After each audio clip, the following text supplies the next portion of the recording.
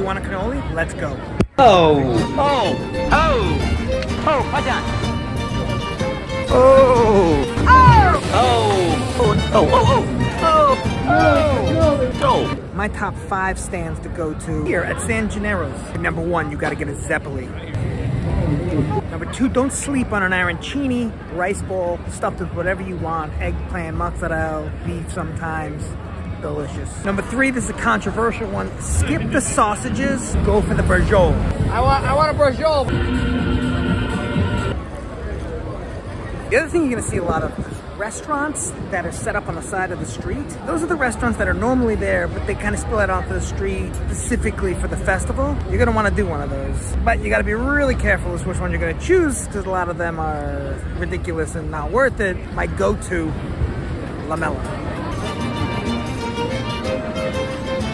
Now eating like this is great, but you're gonna need a little bit of time. This isn't a street food, pick it up, get going, and then you're on to the next thing. Relax a little, have a glass of wine, do the Italian thing. It's okay. It'll still be there, there'll still be a cannoli. Also, don't forget to get off the main street and come in between the restaurants and the stands, because there's all sorts of cool stuff that happens in here too. Plus, it's the expressway, you don't have to deal with all the people out here milling about. And of course, you gotta get a cannoli. All right, so cannoli, you gotta do it. It's on the list. You're gonna go to Ferrara's for it. Get off the street, go into the place for the better cannolis. That's the stuff. All right, that's a wrap. Sun goes down, it gets totally crazy. Get out before. Oh, and it's opera night.